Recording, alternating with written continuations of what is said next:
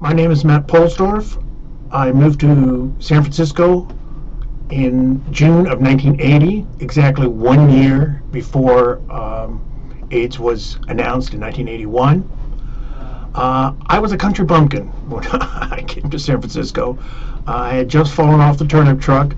I had, from the East Coast, from Gainesville, Florida. I had never lived in a large city like San Francisco, and certainly not in a city like San Francisco that had such a gay population. Needless to say, it was a life-changing event, probably one of the finest things I've ever done. So from 1980 until I was diagnosed in October of 1988, it was magical, just truly magical. There's no other word for it. The things I experienced and the people I met from all over the world, people who shared we all shared the same story as far as being, gay and coming out. It was just a magical time. It really was something I cherish even now at 62. I'm not quite sure how I contracted HIV. I think it probably was through sex. It just was not, really. I probably got infected probably 84, 85. I'm guessing. I really don't know, but definitely took the test in 88 and was found positive. I can remember I took it down on 17th Street. There's a health, city health, and the fellow that took me in and gave me the information about being positive was a fellow I knew and a fellow who I'd known intimately. I remember we sat down, and it was like a Thursday evening, and he sat me down in a closed office, just him and I, and he went through a printout, and back then they gave you numbers, and I gave my number, and he told me that I was HIV, and he said he was sorry, and it really and truly didn't hit me, what it all meant. I mean, I'd never been sick before. I was totally healthy. I was, a healthy 34-year-old. I had never had any problems as a child. So I remember walking out.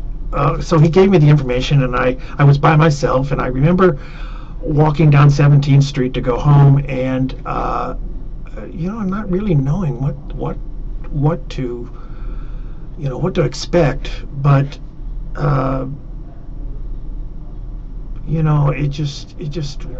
was kind of bewildered, I guess is the best word. And I fortunately, all these years, I've only had one incident where I had some kind of AIDS-related fever or sickness, and that was for about a week.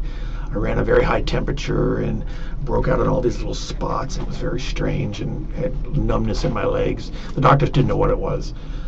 So I laid, and it was around the time of, fast forward to 1994, and I remember laying there in bed, and it was of all things, when the OJ chase was going on. I can remember laying there, and I was soaked, and the bed was soaked, and I had a friend come who was kind of hanging, watching me and hanging out with me, and making sure I was keeping hydrated. And so that was that. And then fortunately I recovered from that, and shortly thereafter started the regimen of drugs.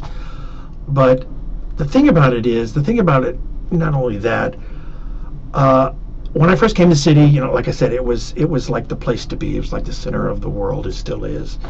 And I had all these wonderful friends and some partners and just people I hung with, like I'm going to say 25 or 30 people.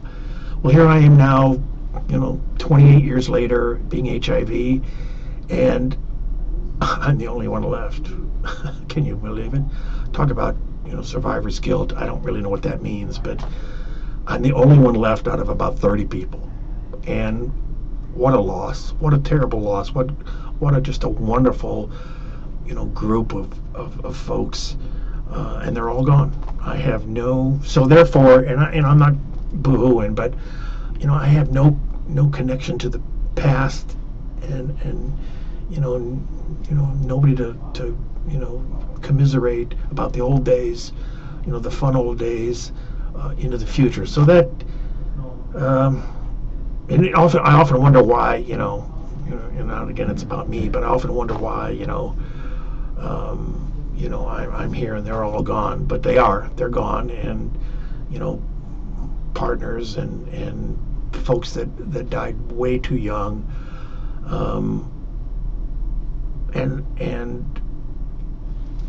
so that's a big part of my story. But on the other hand, life goes on, and you have to do the best you can with your situation. And fortunately, I know, there are other great areas in the country, but San Francisco, for gay men who are sick, is the absolute,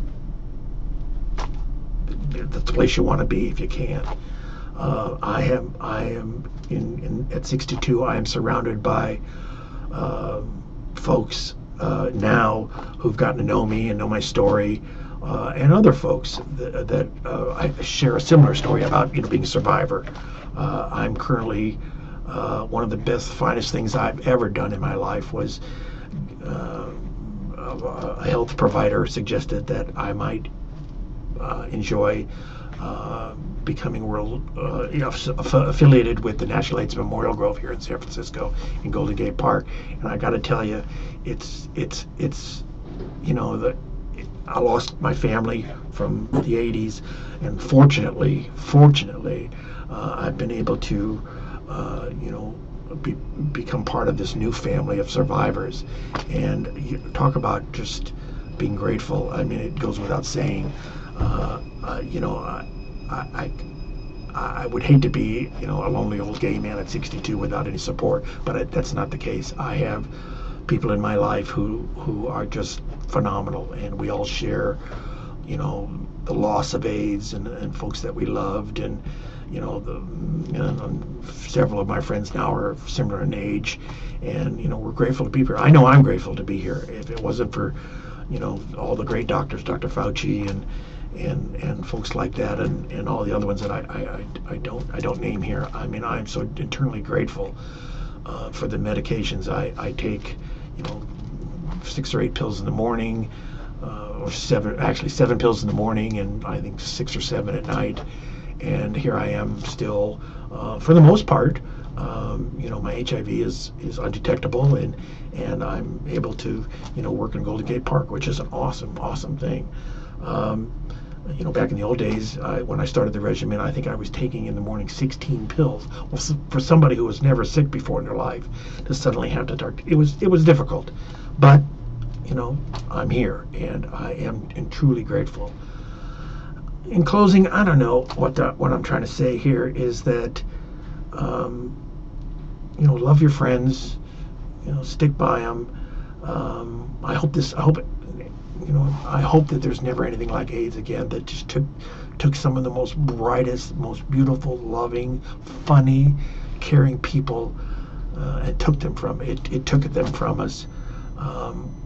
But I think they'd be happy in the fact that, as a community, the gay community, we pull together and we look after our own and anybody else who needs looking after. And for that, I'm eternally grateful. And I'm eternally grateful at this stage of life, at 62, to be able to give back. Back in the early days, it was the wild, wild west. Well, now that, it's kind of people helped me along the way, and now I'm grateful for the opportunity to give back. That's kind of a saying that people use, but it's the truth. I volunteer quite a bit, and I'm just grateful for that. So thank you for this opportunity, for sharing a little bit of my story. This is a great experience. It's important, and I hope that future generations will look at this and know that it's important to look after one another and to love one another, and to promote peace and to watch out for one another. So thank you very much.